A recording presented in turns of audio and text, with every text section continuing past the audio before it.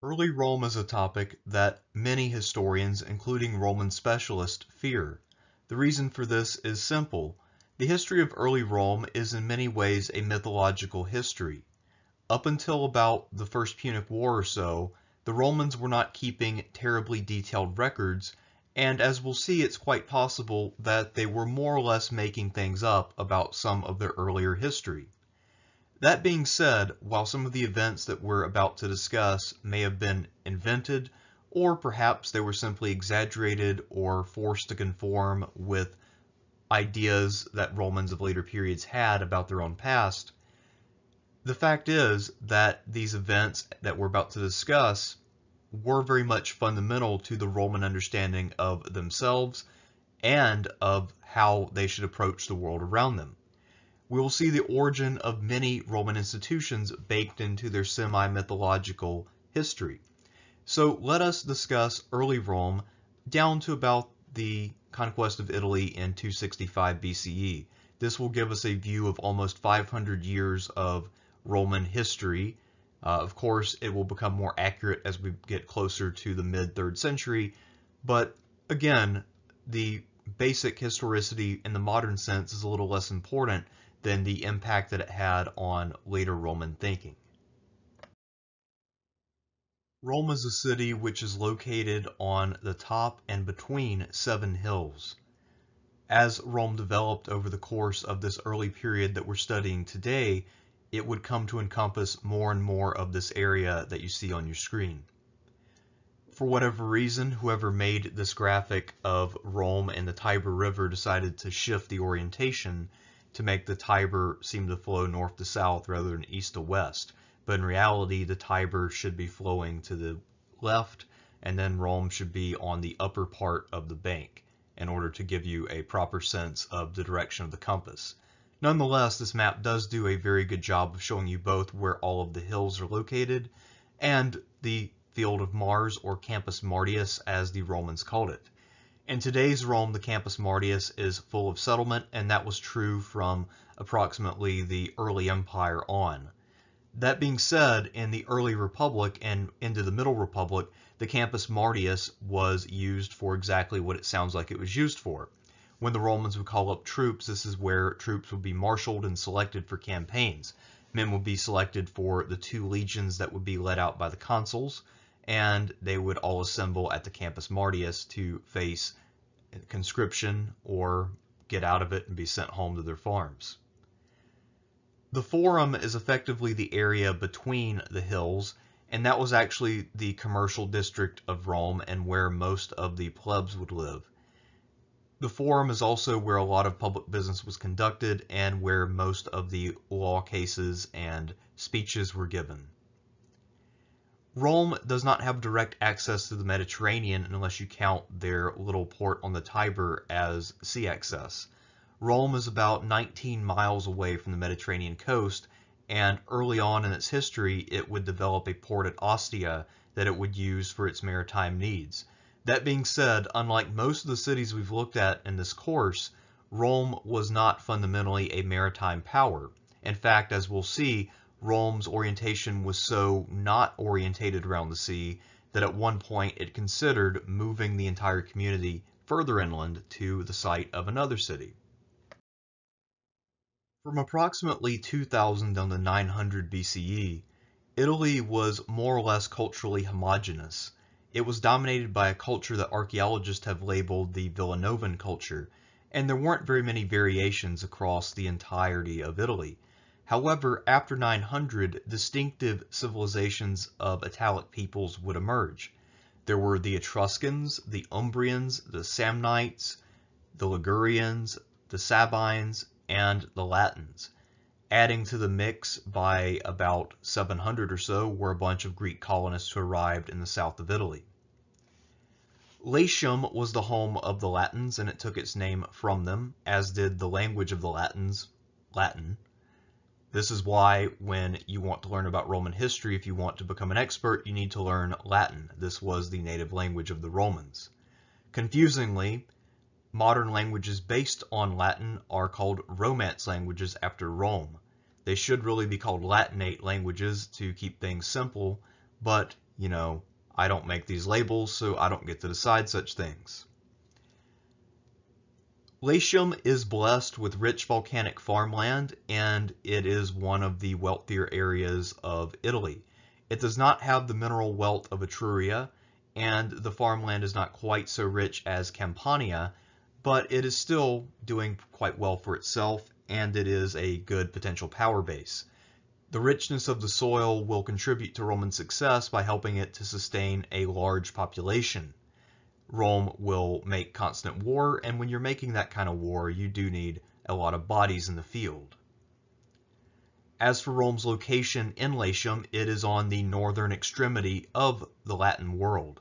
In fact, you could make a case for it actually really being part of Etruria.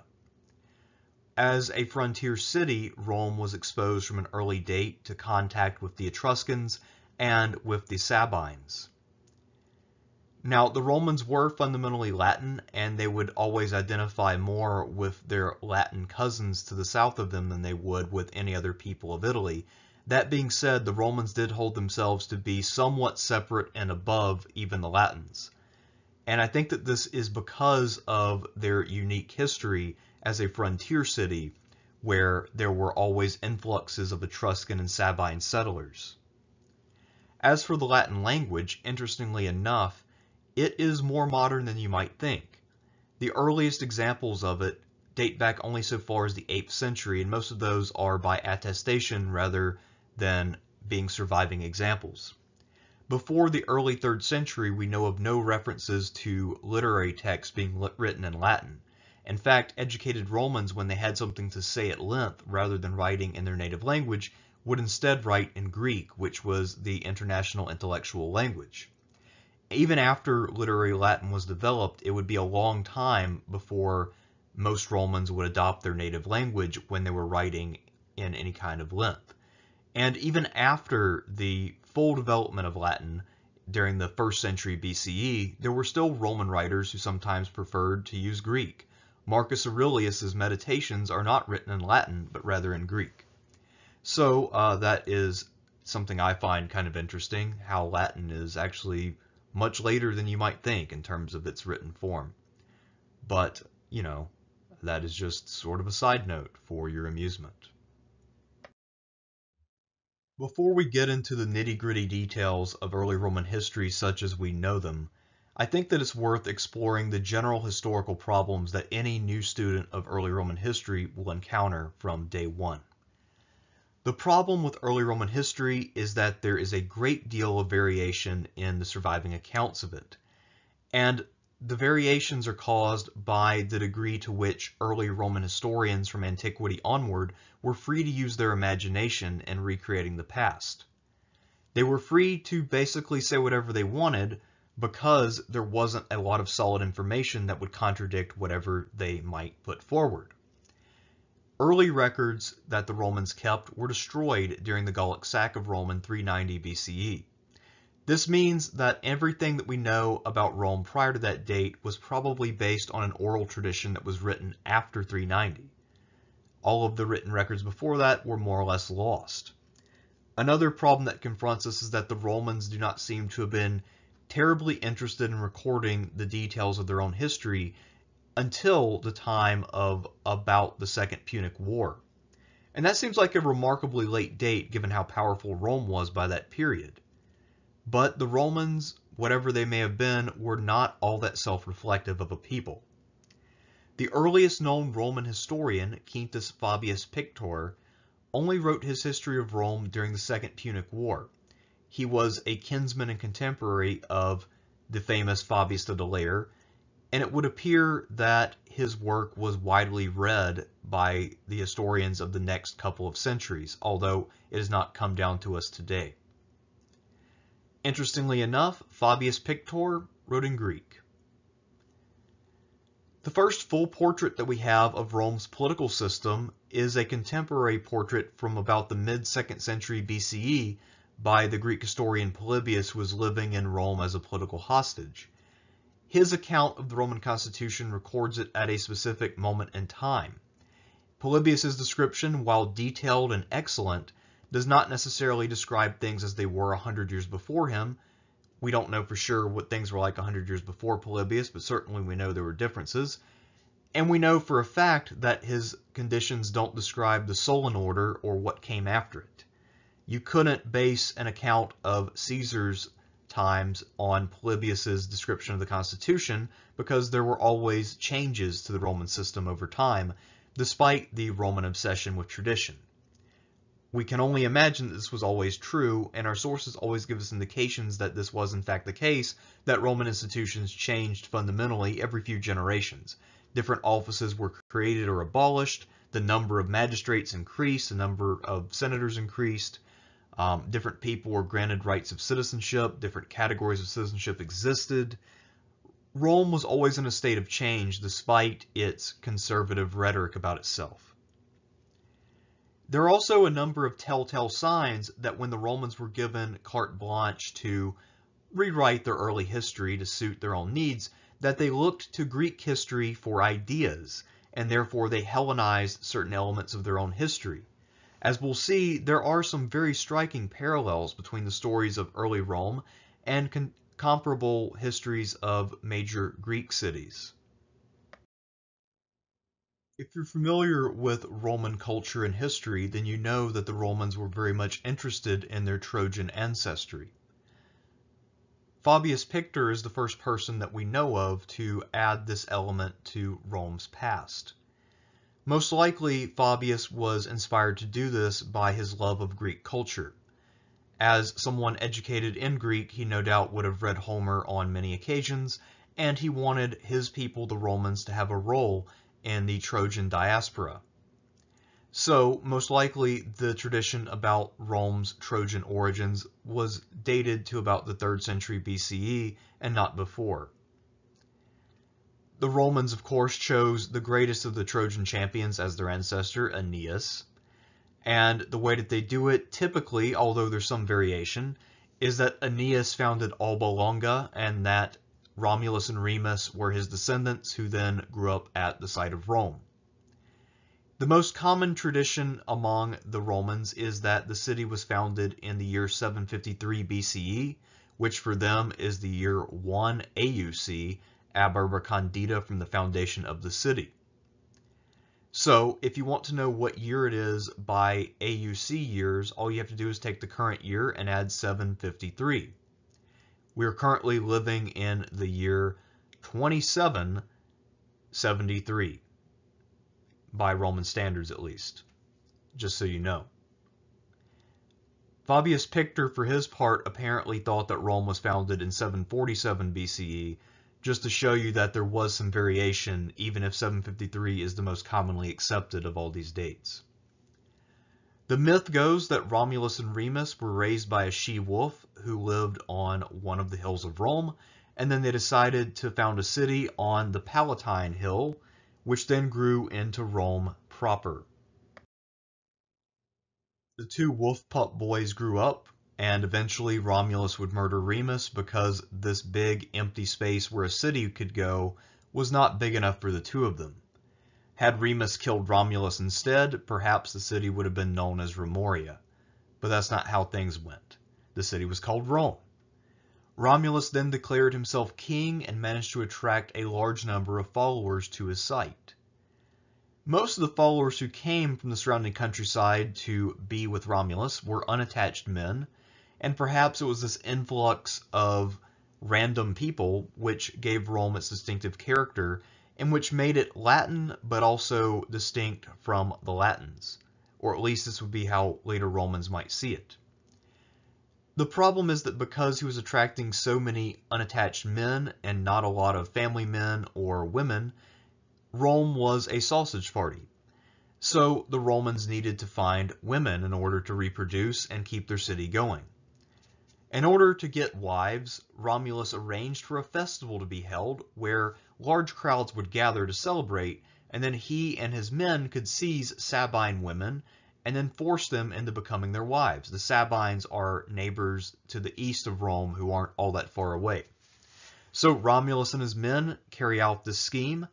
Naturally, even though they try to sue for peace immediately afterwards and they explain their problem, The Sabines do not have very generous ears to that problem, since these are their wives, daughters, and sisters being abducted. Romulus manages to defeat 2 separate Sabine tribes and celebrate 2 triumphs in 752. However, after that, the king Titus Titius decided to come to Rome with a larger force of Sabines, and he was on the verge of overrunning the Romans on the Capitoline Hill when some of the Sabine women interceded in order to arrange a truce between their families and their new husbands, some of whom had already fathered children with them. So what ends up happening was a kind of intermixture of Romans and Sabines. They did this by creating a dual kingship shared for 5 years between Romulus and Titus Tatius, and after 5 years, Tatius died, and then Romulus became sole king. Apparently, the Sabines were content to just become Romans, although they did retain some of their identity for at least another couple generations, at least if the stories about their next couple of kings are accurate. Romulus had founded a council of 100 men called the Senate, and this body was composed of the men who were the heads of the 100 leading families of Rome. Senate comes from the Latin word senatus, which means old man, so effectively the Senate was in theory a council of elders.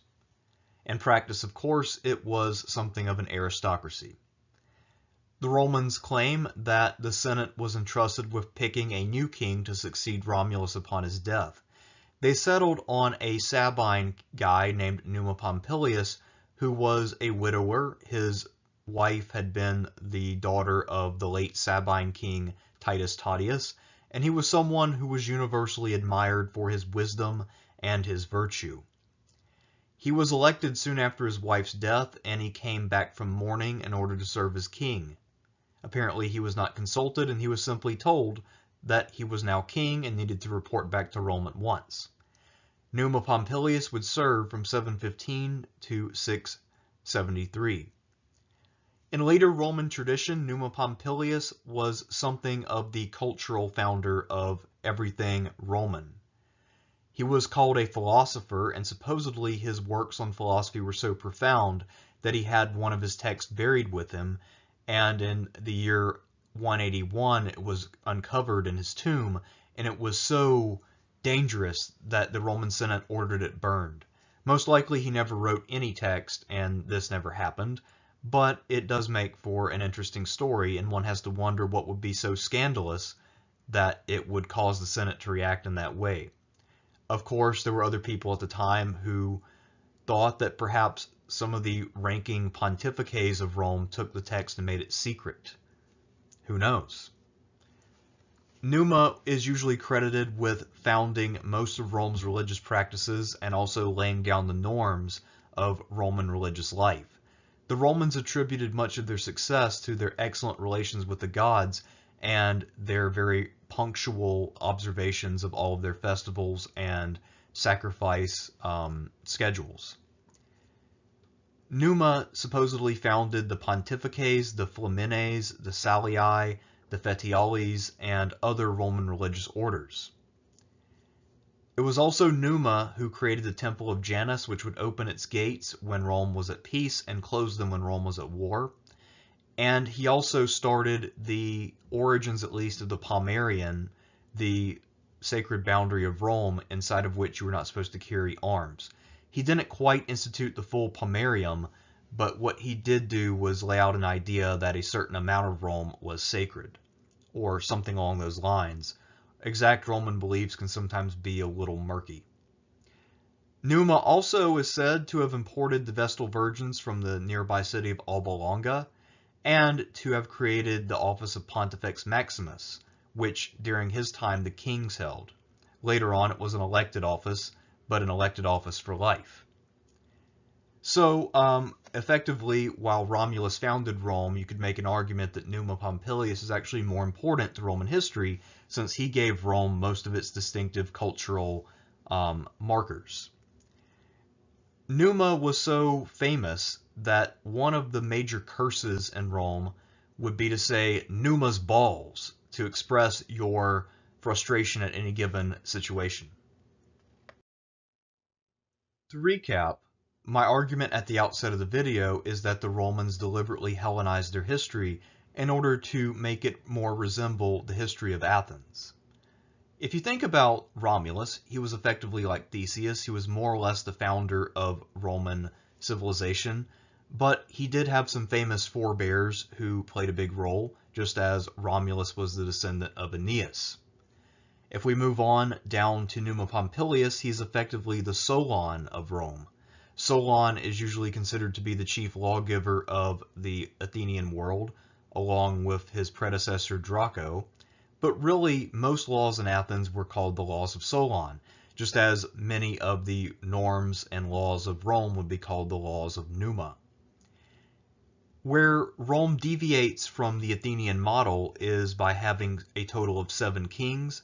I presume that this number is no accident and that it was based on the sacred nature of the number 7. Let's look at kings 3 through 6 and their role in Roman history. Next up is Tullus Hostilius. He ruled for nearly 30 years, and his reign was one of constant warfare against Rome's neighbors. His signal achievement was the conquest of Alba Longa, which some of the Romans regarded as effectively their mother city, since it was the place that Aeneas had supposedly founded. After Tullus came Ancus Marcius.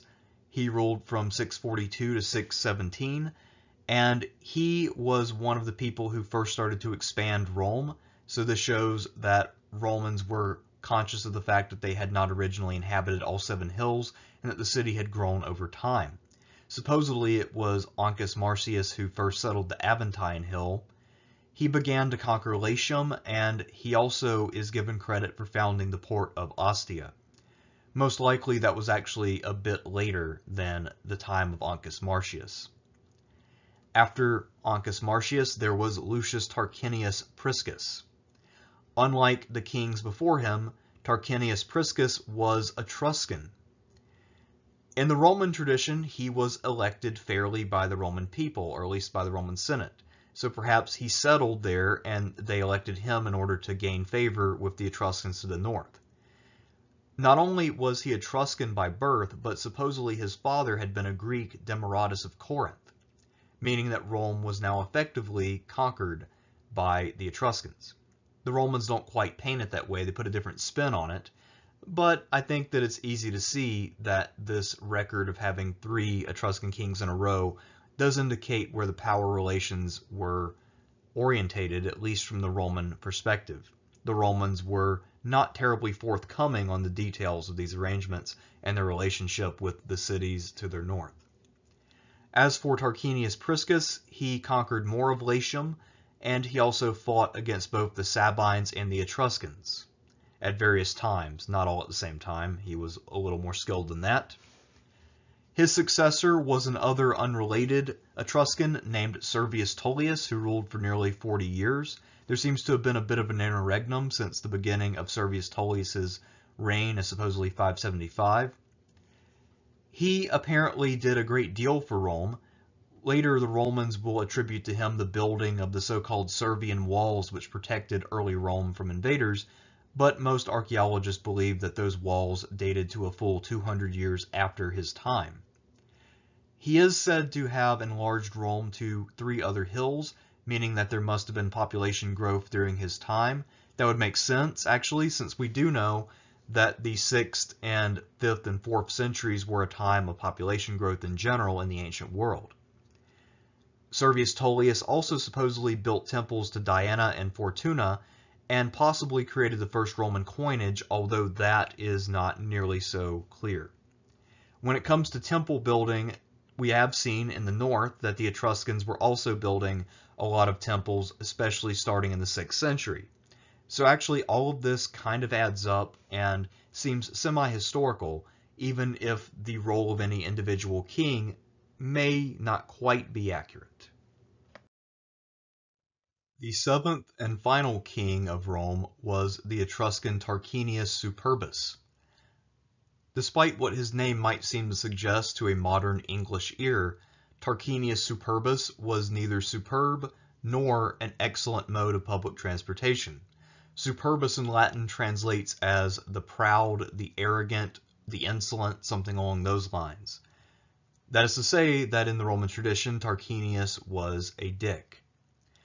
Tarquinius Superbus ruled from 535 or so down to 509 BCE.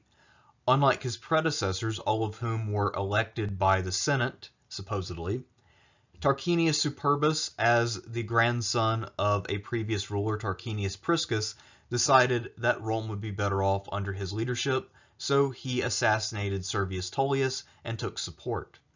He managed to rally a good amount of patrician support for his cause, but still, he was a usurper and a murderer, and that is how he came to power. One important facet of his rise to power is that it came through the patricians, which then gave them the idea that perhaps they could rule themselves. They could make and unmake kings, after all. It appears that most of Tarquinius Superbus's reign was successful, at least materially.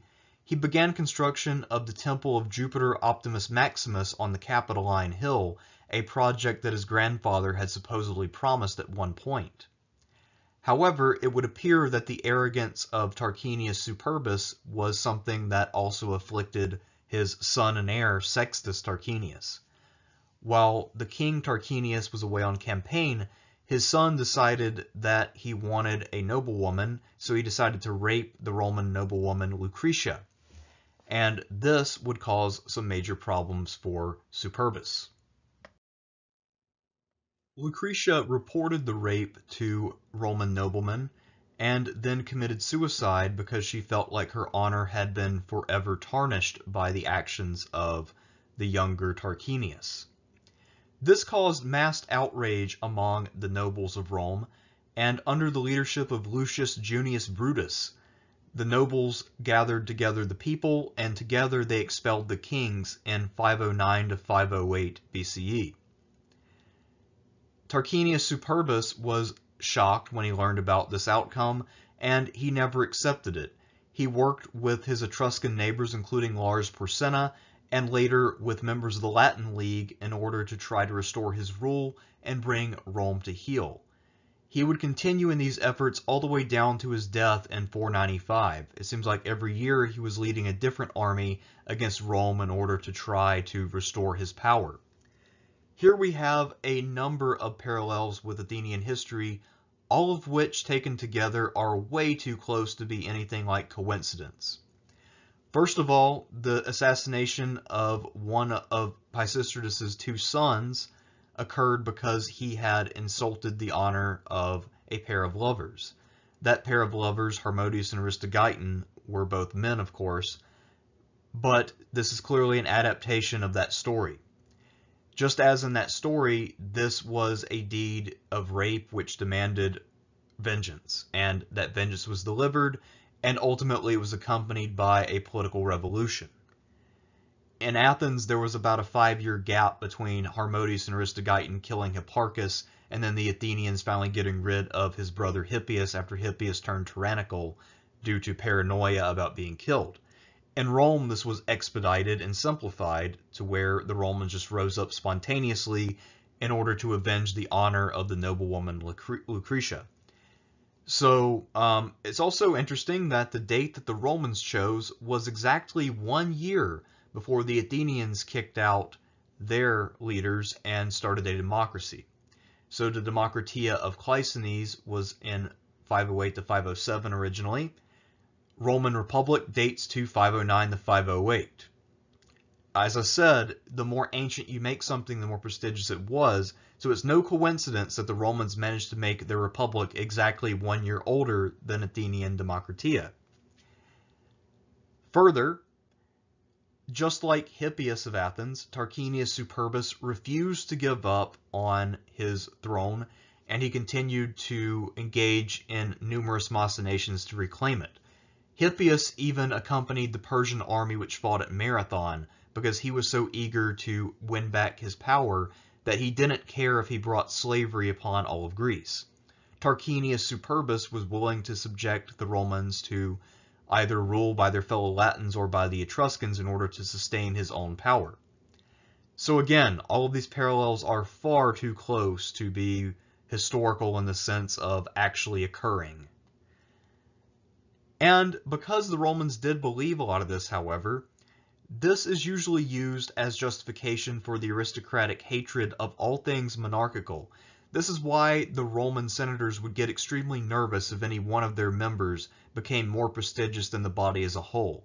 This is why they feared royal ambition from people like Scipio Africanus and others, because they knew that if a new king were to take power, their own authority and prestige would be destroyed. And lo and behold, the rise of Augustus and his successors basically proved that to be correct. And it was this touchiness and this willingness to become martyrs in the name of the Republic which led both Brutus and Cassius, Brutus being a descendant of Lucius Junius Brutus, to assassinate Caesar and proclaim themselves liberators of the Republic. Later on, Augustus will tread very lightly with the egos of the Roman nobles in order to make them feel that the Republic was still alive. And early emperors would repeat that because they didn't want to be stabbed over something dumb. Well, all of this dates back to the Roman perception of their early history and how Roman senators felt about the kings. But it appears that the Romans were totally fine with their kings right up until Tarquinius' son got rapey. So again, if you actually take their tradition literally, it seems that one act of one king is what really turned them against monarchy, and that everything else the kings did was apparently a-okay. I don't know. Kind of odd. Let's talk about the most famous structure of the early republic, and really the only one that we know all that much about. This is the Temple of Jupiter Optimus Maximus on the top of the Capitoline Hill. This was, without a doubt, the religious center of all of Rome. Jupiter Optimus Maximus means Jupiter the best and greatest. This was the most Trumpian name that they could think of, and of course that is what they went with. How can you be better than the best and greatest? This temple was finished soon after the birth of the Republic. As I mentioned, it was one of the projects that Tarquinius Superbus had been working on, and it quickly set a new standard for temple architecture across the neighboring world. In fact, the Etruscans were very much impressed by this achievement, and they began to emulate it openly. The nearby Etruscan city of Veii, which is the nearest Etruscan city to Rome, was so enamored with the Temple of Jupiter Optimus Maximus that its smaller Temple of Minerva, which the Etruscans spell with an E rather than an I, was basically a smaller scale copy of the Roman temple to Jupiter. This temple was constructed using quite a bit of wood, and it had to be maintained on the regular. Eventually, a fire claimed it in 83 BCE, and it was only rebuilt in the year 69, but by that point, the Romans had moved on to Greek architectural norms, and they were using Corinthian columns and all of that. Here's an artist reconstruction of what the original temple might have looked like. The Romans would have been utilizing more Etruscan stylings, so perhaps it would be something a little more along the lines of this. If you look at my video on the Etruscans, you can also see what some people think the temple at Veii looked like as well, just for the sake of comparison. A lot of this is based on guesswork from descriptions and sources. We don't have the full buildings, of course, but I think it's still useful and instructive to try to get a feel for what these things looked like. When the Republic was founded in 509 to 508, there were two orders in the city, the patricians and the plebeians, basically the haves and the have-nots. At the foundation of the Republic, the patrician families were those which were wealthy enough to hold power, and most of them were able to base their claim to power off of having held influence under the kings. So ironically, despite the fact that they were now ruling in their own name and they were vehemently anti-monarchical, they sort of claimed their authority based on the fact that it had been granted at some point to their ancestors by kings, some of whom were actually Etruscan kings. So it's kind of a weird claim to authority. The original Senate of 100 members, which had been founded by Romulus, was still in effect, and now it was the governing body. If you were a senator or descendant of a senator, then you were eligible for election and membership in this body, and this is effectively what made you a patrician in the very early years of Rome. At least that is how the story goes. Patricians, for their part, were highly protective of their privileges, and they claimed a monopoly on all political activity, at least for the first 20 or so years of the Republic. As we'll see, this quickly led to a conflict with the plebeians, many of whom had enough wealth to participate, but they simply lacked that status of having been appointed by the kings. We know a great deal about the ways that the Roman Republic operated during the Middle Republic thanks to Polybius, and in the Late Republic thanks mostly to Cicero. However, when it comes to the day-to-day operations of the Republic during the early period, we don't know all that much. We don't know, for instance, how many praetors there were, and we also don't know for sure whether the praetors or the consuls were the most important officials at the time. We're also not sure exactly how the Senate got from 100 to 300 members. All we know is that by the time of Polybius, it had enlarged to 300 members, and there were also more than 2 praetors. So clearly Rome had gotten bigger, and the need for more magistrates had led to the incorporation of more people into the Senate, but the exact process of that development is far from clear. The things we're about to look at in terms of the development of the Senate and the inclusion of the plebeians, this is something that we know mostly in sketch from later sources, and some of the accounts of how things happened maybe aren't 100% accurate. Certainly they're not detailed enough to really follow blow by blow.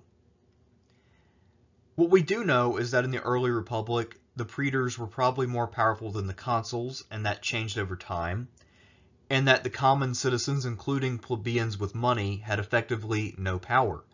All political decision-making lay with the patricians. And even as the patricians began to lose some of their ground, they continued to dominate the upper offices, where the real power was. And it was only slowly and grudgingly that they gave up the keys of the kingdom, as it were. But the only people who ultimately broke into politics were not the plebeians as a whole, it was just the wealthy plebeians who then went on to become exactly like the patricians they had campaigned against. So the Roman Republic at heart was fundamentally an elitist organization, and while some people have tried to claim it as a kind of democracy because they had elections, I think that that is optimistic thinking at best, and it represents a fundamental naivete about the Roman mindset. The combination of patrician political dominance, along with the constant warfare that they created, led to a great deal of discontent among all of the plebs with their leadership. Common plebs wanted some kind of representation in government to avoid being forced to wage war constantly while reaping none of the benefits. Wealthy plebeians did not want to be permanently frozen out of the political system, since they felt that they had just as much to contribute as did their patrician peers. So what this led to was a struggle of the orders, which would last approximately from 494 to 287, and in fits and starts what we would see is that over time the plebeians would close the gap with the patricians to some extent. So in 494 what happened is that Rome had been at war constantly, especially against Veii, and when the patricians tried to call out another army, the plebs simply decided to secede from Rome, and they were going to march off and form their own city and let the patricians do things on their own. This, of course, forced the patricians to come to the negotiating table, and this began a series of concessions which would culminate in 287 after at least one more secession of the plebs, where we had the political system that Polybius talks about. I'm not going to go into all of the details of these secessions, but basically the secessions were more or less what we would call today a general strike, and it involved all of the common people refusing to work or participate in government, or the functions of society, not really government, until their demands were met. General strikes, by the way, are highly effective. So that is a political tool that people should take note of. At any rate, the end result of the secessions of the plebs over time is that by 287, a number of things had happened. One, all of the magistracies had opened up to plebeians, including the consulship. Two, the office of tribune of the plebs was created, and this would be held by 10 wealthy plebeians who were senators, and their job would be to protect the interests and persons of the commons. They would stand in the forum, and people could approach them in order to receive aid. The tribunes were considered sacrosanct, so their persons could not be touched, and therefore if someone were running away from a more powerful adversary, they could go to the tribune of the plebs for protection, and the tribune might intercede on their behalf and protect them bodily. It's also possible that the tribunes could call one of the assemblies and pass laws without the Senate. This was rarely exercised since, of course, all these tribunes were members of the Senate, and most of them firmly believed in the superiority of the Senate as a decision-making body. Nonetheless, the assemblies technically did hold sovereignty after 287, and on some occasions they actually would exercise it. Over time, of course, those gains would recede, especially during the Second Punic War, when the Senate became accustomed to simply making decisions without having to consult the people at all. So these reforms remained on the books, but were rarely used after the late 3rd century. So when the Gracchi started reviving the assemblies, they technically were correct about the Constitution of Rome. However, they were out of step with the times because this had not been done in about 100 years.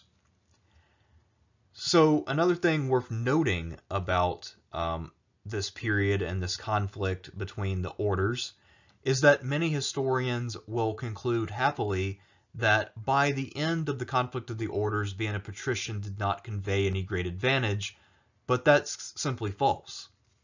Patricians were still much better positioned than plebeians in Roman politics. This is for a number of reasons. First of all, patricians could do the cursus honorum a full year or two younger than their plebeian colleagues.